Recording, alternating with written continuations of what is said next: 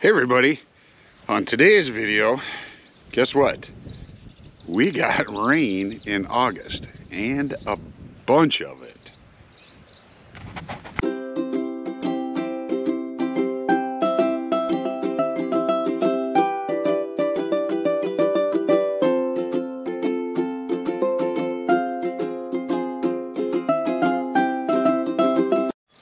All right, so it's Sunday now. Started yesterday on Saturday.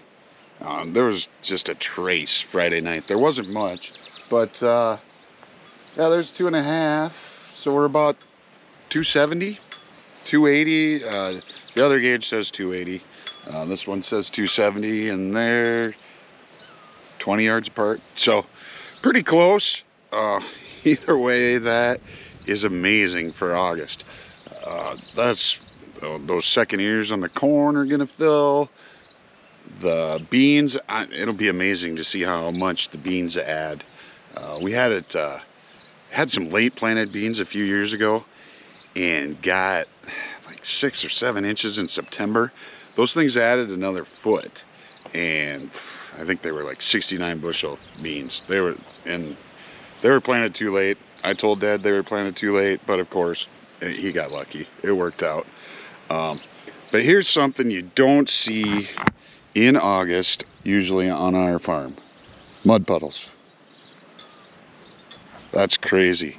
And I think what I'll do, the guys were doing road ditches a couple miles north of us, and I'll go show you what the ditches look like now compared to when they built them.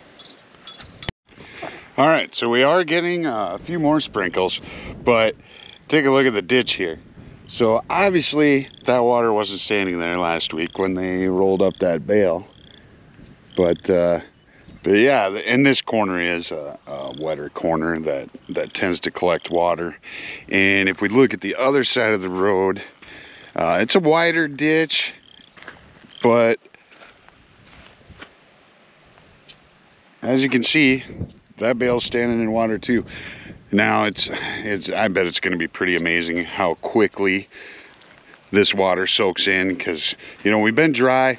We've been getting timely rains, which you don't need a ton of rain.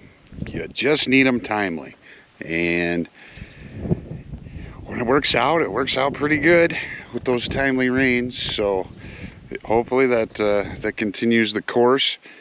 Should have another third cutting on some of that hay, the grass alfalfa mix hay, and that'll be great.